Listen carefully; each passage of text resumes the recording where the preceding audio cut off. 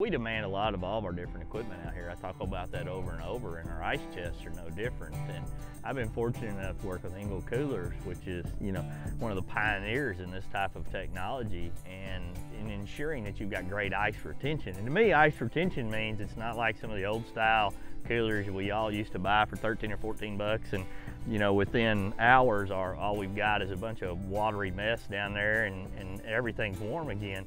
This type of technology that the Engels are using in their coolers, it allows you to have ice retention for days at a time. We're tossing our coolers in the backs of trucks, in the backs of Vikings, driving around. We're dragging them across our camp. I can bang it around. I can throw things on top of it, coming to and from the stand or when we're working, and know that we're not going to destroy this, and know at the end of the day, the most important part of this cooler's job, which is to ensure I've got ice retention in there, is going to still be working. Engel has a very wide lineup of products out there, whether you're looking for a dry box all the way up to a giant cooler.